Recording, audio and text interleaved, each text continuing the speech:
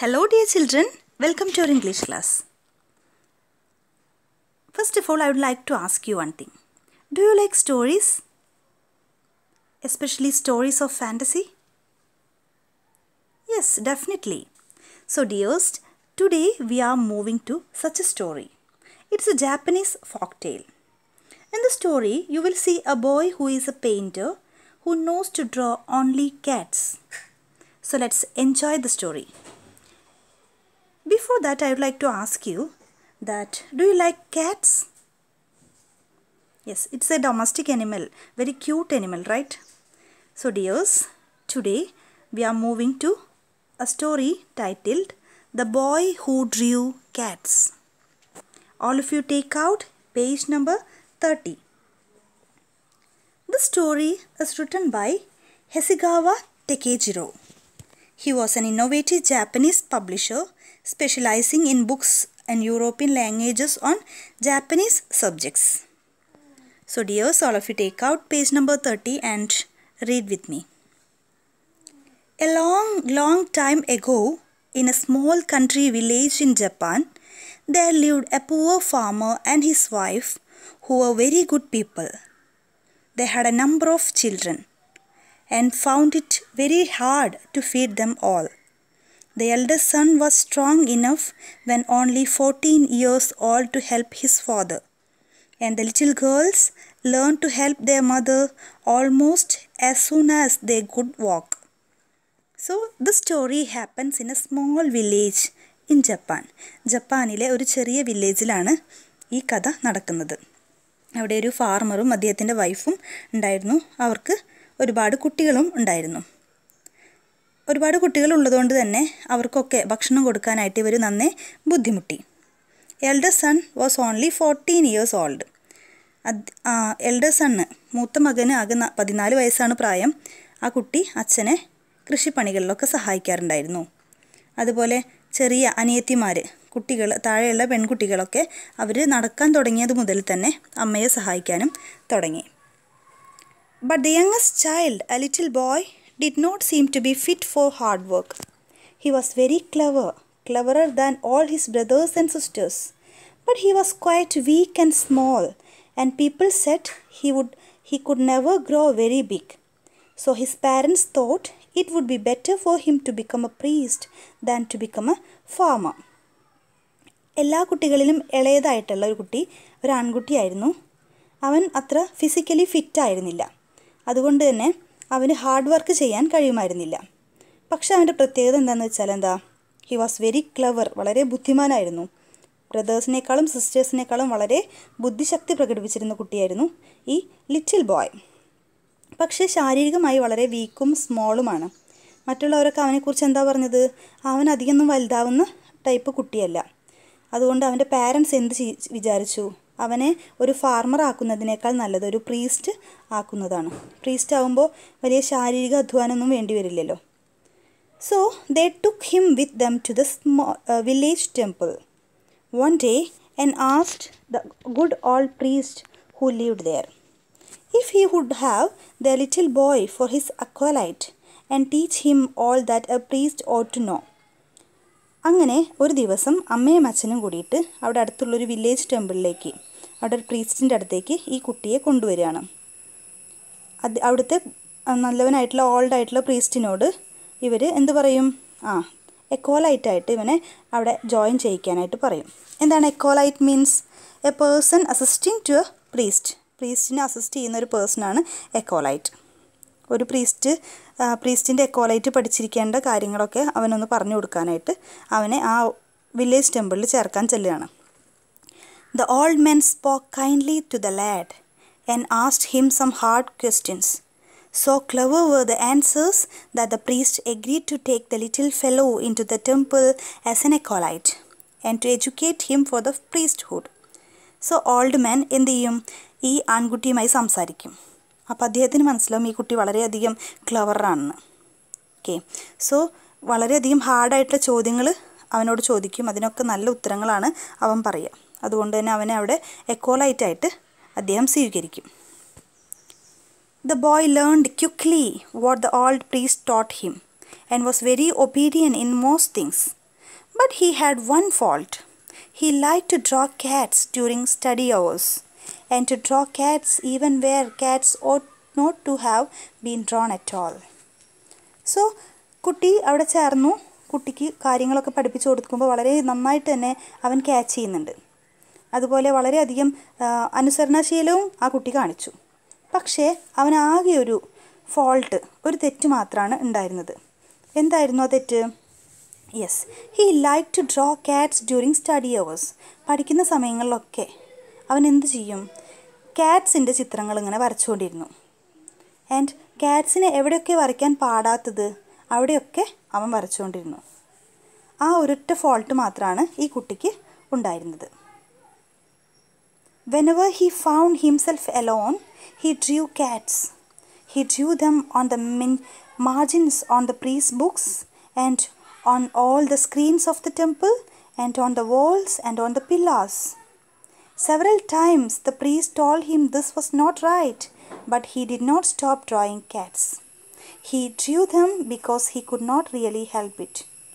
He had what is called the genius of an artist. So അവൻ എപ്പോഴൊക്കെയാണ് ഒറ്റയ്ക്കായിരിക്കുന്ന സമയത്തൊക്കെ അവൻ എന്ത് ചെയ്തു? അവൻ്റെ ഫ്രീ ടൈമിലൊക്കെ അവൻ ക്യാറ്റിനെ വരച്ചുകൊണ്ടിരുന്നു. പ്രീസ്റ്റിൻ്റെ ബുക്കിലെ മാർജിനിലും അവിടെയുള്ള വൈറ്റ് സ്ക്രീൻസിലും വാളിലും ചുമരുകളിലും തൂണുകളിലും ഒക്കെ പൂച്ചകളുടെ ചിത്രം വരച്ചുകൊണ്ടിരുന്നു. ഒരുപാട് തവണ പ്രീസ്റ്റ് എന്ത് പറഞ്ഞു? ദിസ് ഇസ് നോട്ട് റൈറ്റ്, ഇത് ചെയ്യരുത്, ഇത് പാടില്ല എന്ന് അവനെ വാൺ ചെയ്തെങ്കിലും അവനൊരിക്കലും അത് നിർത്താനായിട്ട് പറ്റിയില്ല. കാരണം ആക്ച്വലി അവനത് സ്വന്തമായിട്ട് നിർത്താൻ കഴിയുന്നില്ല എന്നുള്ളതാണ് കാര്യം. Then he had what is called the genius of an artist. ഒരു കലാകാരൻ്റെ ബുദ്ധിയാണ് അവിടെ അവന് കാണിച്ചിരുന്നത്. And just for that reason he was not quite fit to be an acolyte. A good acolyte should study books. ഈ ഒരൊറ്റ reason കാരണം അവനൊരു നല്ല അക്കോലൈറ്റ് ആവാൻ പറ്റിയില്ല. നല്ലൊരു അക്കോലൈറ്റ് ആവാൻ അവൻ ഫിറ്റല്ല. ഒരു നല്ല അക്കോലൈറ്റ് എന്താവണം? നന്നായി പഠിക്കണം, പുസ്തകങ്ങൾ പഠിക്കുകയാണ് വേണ്ടത് എന്നായിരുന്നു പ്രീസ്റ്റിൻ്റെ അഭിപ്രായം.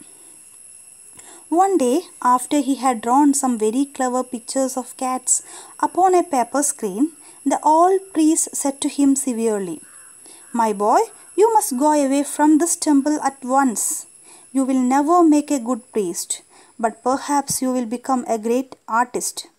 Now, let me give you a last piece of advice, and be sure you never forget it. Avoid large places at night, keep to small." So ഒരു ദിവസം ഒരു വെള്ള പേപ്പറിൽ ആ കുട്ടി ക്യാറ്റിൻ്റെ പിക്ചർ ഇങ്ങനെ വരച്ചുകൊണ്ടിരിക്കുന്ന സമയത്ത് പ്രീസ്റ്റ് വളരെ ദേഷ്യത്തിൽ അവനോട് സംസാരിക്കുകയാണ്. എന്താണ് പറയുന്നത്? My boy, you must go away from this temple at once. ഇപ്പോൾ തന്നെ നീ ഈ ടെമ്പിൾ വിട്ടു പോകണം. നിനക്കൊരിക്കലും ഒരു നല്ല പ്രീസ്റ്റ് ആവാൻ പറ്റില്ല. കാരണം ചിലപ്പോൾ നിനക്കൊരു നല്ല ആർട്ടിസ്റ്റ് ആവാൻ പറ്റിയേക്കാം, പക്ഷെ ഒരിക്കലും നല്ലൊരു പ്രീസ്റ്റ് ആവാൻ നിന്നെക്കൊണ്ട് കഴിയില്ല. ഞാൻ നിനക്ക് അവസാനമായിട്ട് എന്ത് ചെയ്യാം? ഒരു അഡ്വൈസ് തരാം. അത് നീ എന്ത് ചെയ്യണം? ഒരിക്കലും മറക്കാനും പാടില്ല.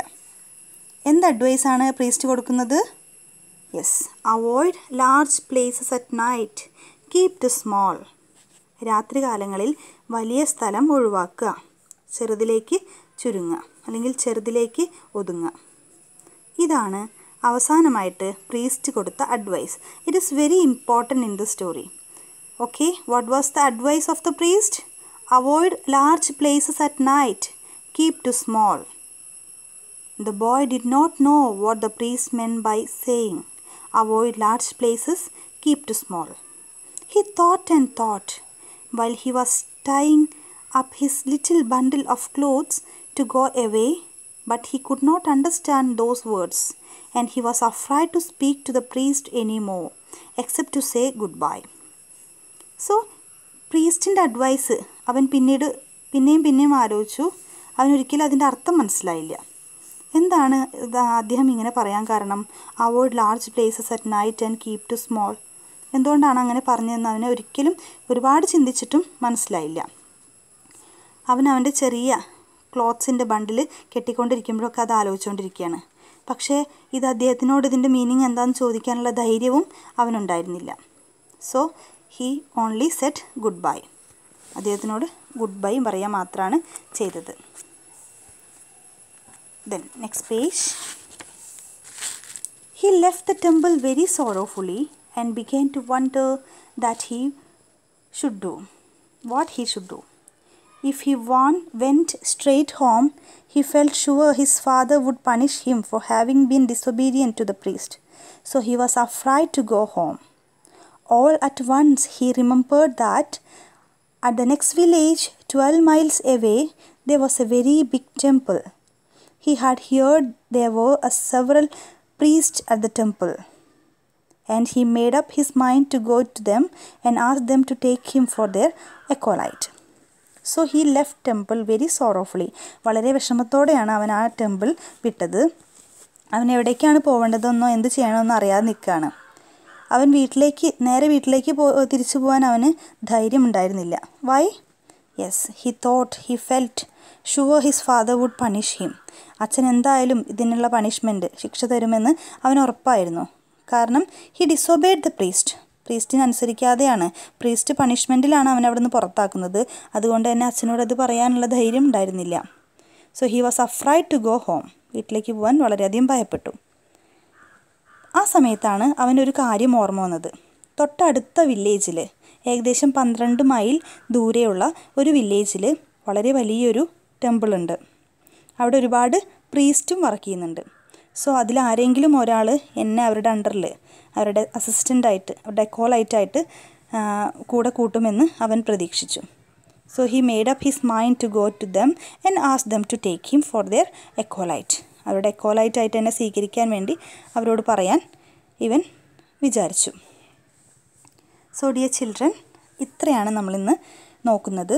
എല്ലാവരും ടെക്സ്റ്റ് ബുക്ക് നന്നായി റീഡ് ചെയ്യുക, വീഡിയോ 2-3 തവണ കാണുക.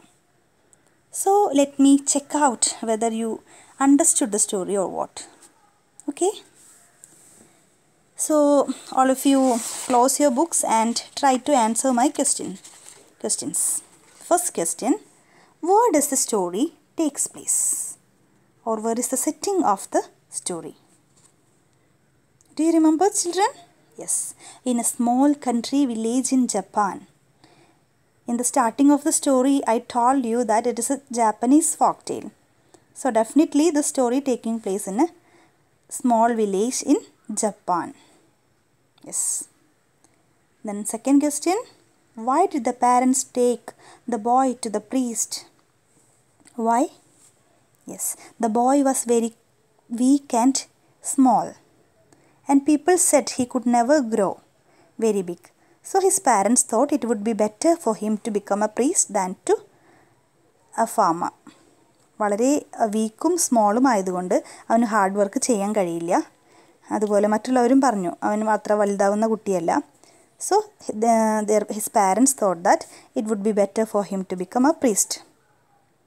യെസ്.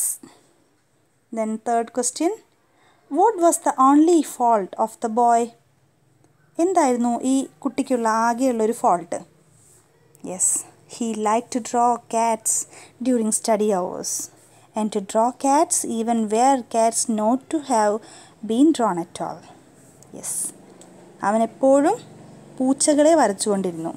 പഠിച്ചുകൊണ്ടിരിക്കുന്ന സമയത്ത് പോലും ഇടയിൽ സമയം കിട്ടുമ്പോഴൊക്കെ പൂച്ചകളെ വരച്ചുകൊണ്ടിരുന്നു. പൂച്ചകളെ വരയ്ക്കാൻ പാടില്ലാത്ത സ്ഥലത്ത് പോലും അവൻ എന്ത് ചെയ്തു? വരച്ചുകൊണ്ടിരുന്നു. So it was the only fault of the boy. He like to draw Katz during study hours and draw Katz even wear Katz ought not to have been drawn at all. Then last question, what was the advice of the priest to the boy? Yes, ലാസ്റ്റിൽ priest ഈ കുട്ടി അവിടെ നിന്ന് പോകുമ്പോൾ ഒരു advice കൊടുത്തു അല്ലേ, ഒരു ഉപദേശം കൊടുത്തു. What was the advice? Yes, avoid large places at night, keep to small. രാത്രികാലങ്ങളിൽ വലിയ സ്ഥലങ്ങൾ ഒഴിവാക്കുക, ചെറിയത് സ്വീകരിക്കുക. ഇതാണ് ലാസ്റ്റായിട്ട് ഫൈനലായിട്ട് ഒരു അഡ്വൈസ് പ്രീസ്റ്റ് കൊടുത്തത്. Avoid large places at night, keep to small. Do you remember children? Yes, very good. So I hope all of you understood today's class. If you have any doubts, please text me. Thank you. Take care, children. Bye.